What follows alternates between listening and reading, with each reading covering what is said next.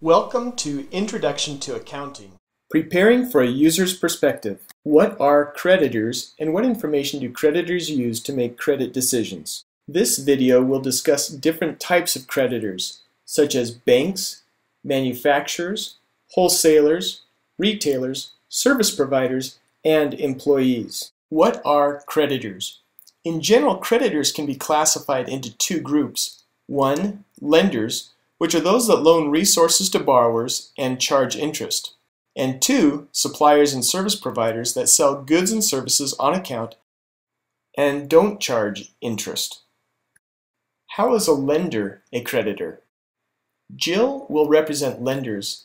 Jill lends a certain amount of resources, called principal, to borrowers, then charges a fee called interest for using the principal.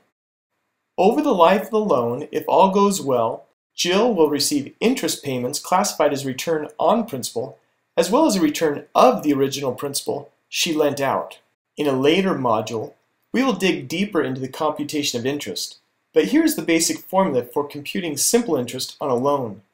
You take the principal amount outstanding, multiply by the interest rate charged, which is usually quoted as an annual rate, multiply that by the time period since the last interest computation, and you will arrive at the interest charged for the period involved. The simple interest formula is one of the most basic formulas of finance and is foundational to the idea that money has a time value. For example, $10,000 in hand today has a greater value over time than receiving $10,000 a year from now. Why is that true? Because if you have $10,000 in your hand today, you could actually do something with it to earn more money, such as lend it to someone for a year at 7%. If you were to do this and the person were to pay you back as promised, you would have $10,700 a year later. $10,000 return of principal plus $700 return on principal, represented by interest, which would be computed as $10,000 principal times 7% annual interest rate times 1 year of interest. So if you learn nothing else from this course, all else being equal, if someone were to give you the choice to receive $10,000 today or $10,000 a year from now, I hope you will choose to receive $10,000 today. But if your choice is either to receive $10,000 a year from now or receive nothing at all, go ahead and choose $10,000 a year from now. How are suppliers and service providers creditors? Gil will represent suppliers and service providers. Gil provides goods and services to customers on account. By selling to customers on account, he first provides his customers goods or services and then waits to be paid later. As long as Gil's customers pay him for the goods and services within a reasonably short period of time, usually within 30 to 60 days, Gil will not charge them any interest. Creditors, like Gil, often choose to sell to customers on account because so many of them are unable to pay cash up front, but can pay cash later if they are given sufficient time to pay. Gil could also represent employees as service providers because employees often provide services to their employers on account. They work first and then get paid later. In addition, Gil could represent electric or utility companies, such as water, gas, phone, cable, sewage, etc., that provide utility services to customers, then bill them, asking them to pay later. When customers owe money to suppliers and service providers, the amount owed are referred to as payables. For example, the customers who purchase goods on account owe an account payable to the supplier. Companies who owe their employees for work performed on account owe wages and salaries payable. Companies who owe utility providers for utilities received on account owe utilities payable. Gil could also represent a manufacturer who produces the goods and then sells them to customers. Companies who owe manufacturers for products they purchased on account owe accounts payable. For this course, we will call both groups of credit providers, the lenders Jill and the suppliers and service providers Gil, creditors.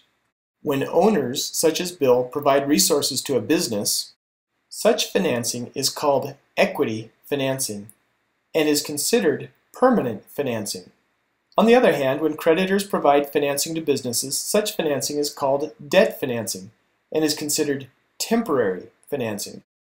Debt financing causes two things to happen in a borrower's accounts.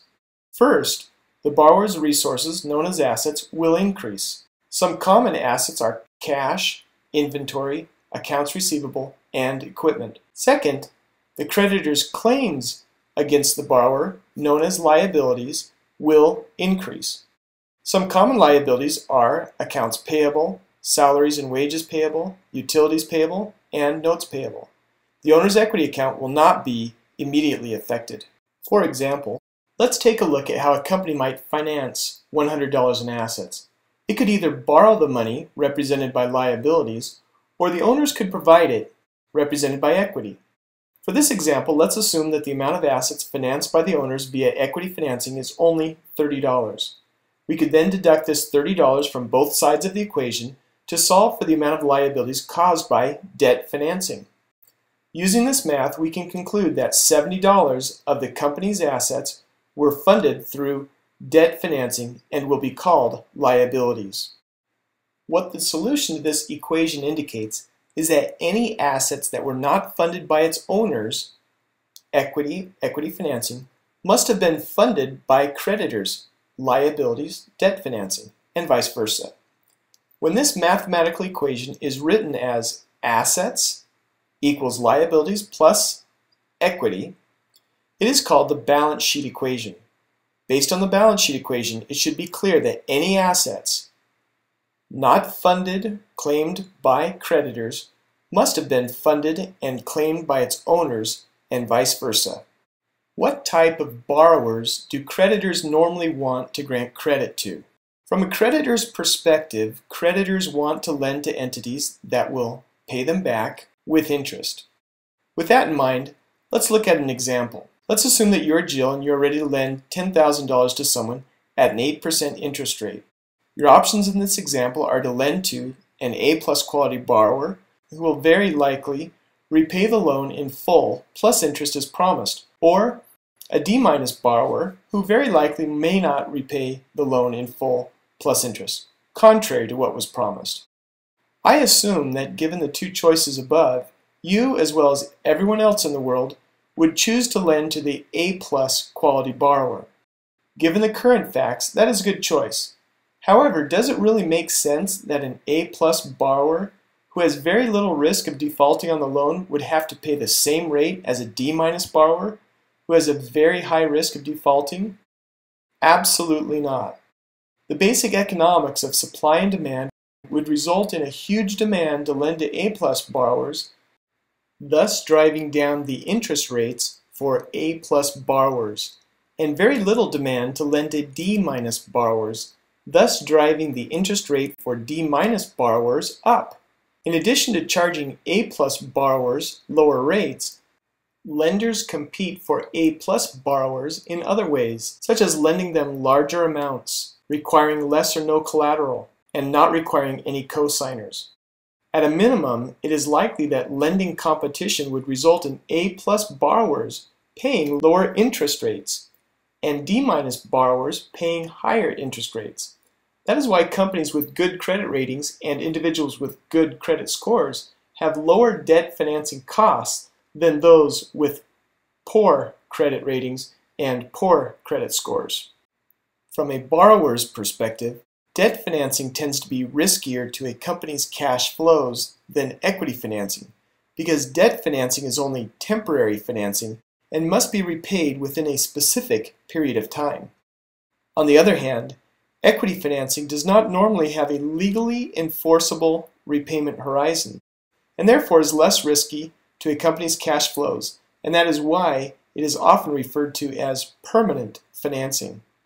What information do creditors use to make credit decisions? One of the challenges creditors have when trying to make credit decisions is obtaining sufficient information and properly analyzing it to distinguish between the A+ and the D- borrowers. The result of their analysis should help answer the following 5 key questions. 1. Do I believe this borrower or customer will have the ability to pay the money back as promised? 2. Do I believe this borrower or customer will have the integrity to pay the money back as promised. 3. When will the borrower or customer pay the money back? 4.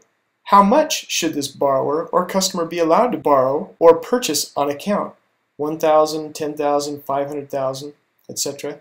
What rate, if any, should be charged?